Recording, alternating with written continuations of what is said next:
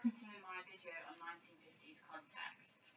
1950s context is really useful, especially for the study of the OMO print advert and also the Tide print advert, because both of those were produced during the 1950s. Here's the Tide advert. And here's OMO.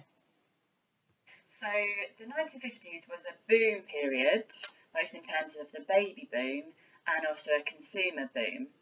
So soldiers had returned from war and started their families, and from 1946 onwards there was a huge rise in the number of babies that were being born. Due to that, there were fewer women in full-time employment, so their role was to look after the children.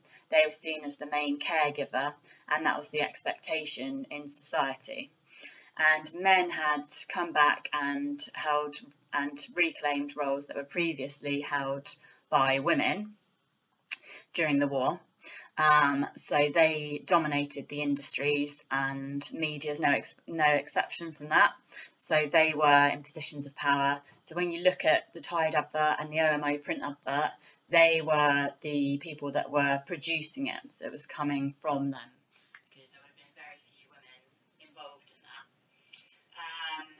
And the sort of previous propaganda that was used to help encourage women with the war efforts was now used to make her sort of seem as if she should be a wife or a mother, and that was her predominant role. So they used that imagery and changed it so there was a different message coming from that. It was also the beginning of the civil rights movement, so there were racial tensions, and there was segregation that was starting to come to an end.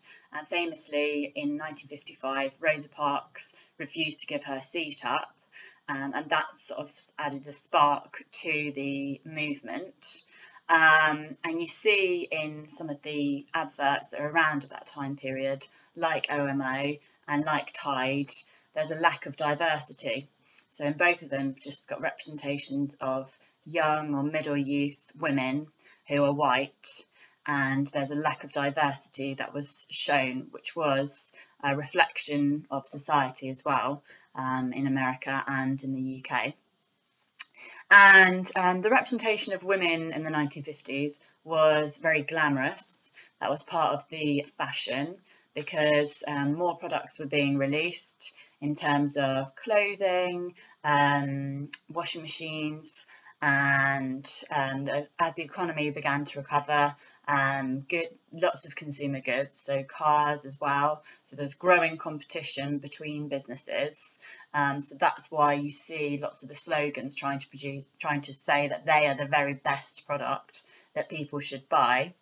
And also, as there was less regulation than now, so they could make bolder claims, because the ASA, for example, hadn't been set up properly during the 1950s. So it was much more of a relaxed approach, and you didn't have to necessarily back up your claims.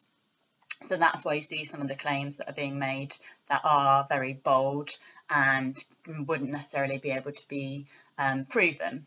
So yeah, the women were judged very harshly on their appearance, not just themselves, but also their children and the way that their children looked. So whether they looked smart, whether their clothes were clean or freshly ironed. If they weren't, that would be a reflection on the mother and on her role.